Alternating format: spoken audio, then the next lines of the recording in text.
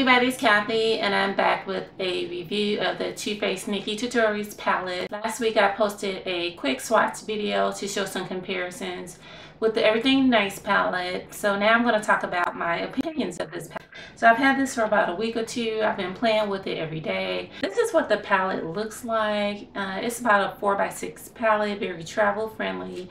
The only problem, like if you travel, there's not a magnetic closure, so you'll have to kind of maybe keep it in a box.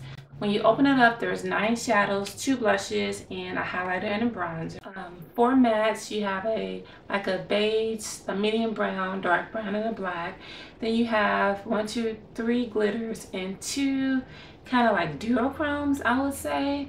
And you have 2 blushes. Now these are in the standard, not the standard. These are in the blush palette. And then you have the chocolate bronzer and the highlighter. Now I can never wear this color because it's so similar to my skin tone, but I can use a highlighter. Also included is this makeup pouch, and it has like little accessories in there. There's a Too Faced mini Better Than Sex mascara. There's a shadow insurance. There's a full-size eyeliner or felt tip marker. Then there's also a glitter dust. So when I first got the palette, I opened it up, swatched it. I was a little disappointed because as I was swatching it, I was like, oh, these colors look super familiar. So I ran and grabbed my Everything Nice palette, and the colors are extremely similar. Too Faced, they kind of have like their own style, and that's probably like what drew me to the Everything Nice palette and what drew me to the Nikkie palette.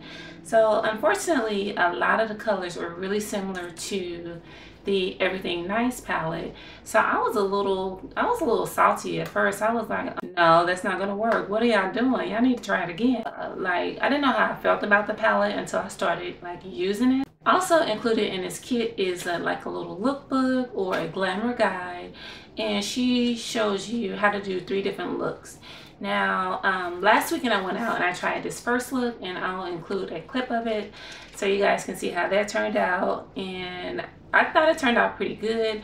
She also has like a kind of a goth look. I didn't try that. And today I tried Glitter is the New Black. So I tried this look today, and she sold me on this kit, these tutorials, because they are pretty easy to follow.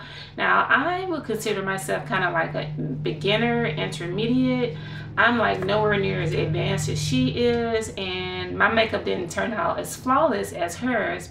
I was able to get a general similar look to what she was able to achieve just using the steps in this booklet. So that kind of sold me on this kit. I wish she would have had like 10 tutorials if possible in here, because sometimes you get these shadows and they're pretty to look at, but at least I do. I sometimes have no idea how to put them together to create a look, and that's what sold me on this, because I was able to create at least 2 looks, potentially where to work with a little change. So yeah, so she sold me on it. So I do like this kit. I just hate that there's so many similarities to the Everything Nice palette. So that's my review of this kit. First impressions was I did not like it, but now I'm pretty happy with it. So after I've used it, played with it, tried some of her examples in here, I think they turned out pretty good. I think it's pretty good for a beginner. I think it's fun for a teen or a tween, or just a young lady who likes makeup or who collects makeup. If they're a Nikkie fan, definitely run out and get this for them. I think they will love it. I think it's travel friendly. It's pretty small. If you pack everything up, you can pack everything up in this kit and take the kit with you, and you'll have everything that you need like for a makeup look except your foundation. So I think it's a pretty good value for the money with the things that you get. It's just unfortunately a lot of them are similar colors that you may have in your palette already. That's my review of this palette. Thank you so much for watching, and I will talk to you in the next video.